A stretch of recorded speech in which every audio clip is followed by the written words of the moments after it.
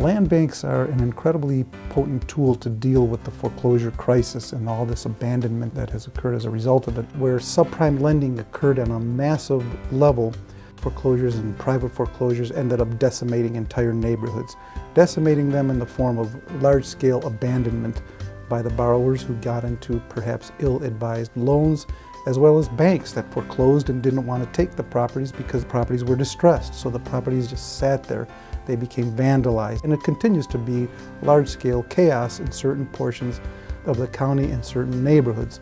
Land banks have become an important part of reimagining our communities. Land banks are now playing a role of redevelopment on a much larger scale than any other local community development corporation or city entity. We usually get a pool from Fannie Mae, HUD, tax foreclosure, and banks. On average, we receive about 100 properties a month. We acquire these properties based on an evaluation that we do prior to taking title, and that evaluation will tell us whether or not it's a demolition or a rehab. If it's going to be marketed for rehabilitation because the property has some good features to it, we then prepare the specifications and we do what's necessary to repurpose that property and get it rehabilitated. If a qualified buyer comes forward and is interested in purchasing a house from the land bank, what we essentially do is provide that buyer with what we call a renovation specification. That is what it would require in order to bring that property back up to code.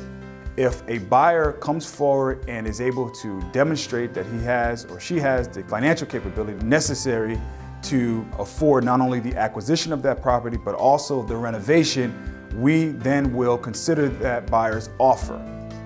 We know that we have an excess of glut of substandard houses that we need to remove. And I've been on streets where people are cheering the bulldozers when they come, and I've been on streets where people are excited and handing me applications to say, I'd love to take that land, I'd love to be able to garden in it and expand my home. It's been amazing to see the real positive outcome of what the land bank has been doing. Demolitions strategically done in communities actually eliminate the blighting influences and allow the remaining property values to increase and stabilize at a higher dollar amount. We needed to find a tool, a vehicle, a repository in which that chaos could be harnessed by bringing those properties into the land bank so that those properties could properly be triaged, they could be examined. What we're looking at is how do we repurpose low-value properties, how do we repurpose land, and how do we create new value in our neighborhoods that have lost significant value due to the foreclosure crisis.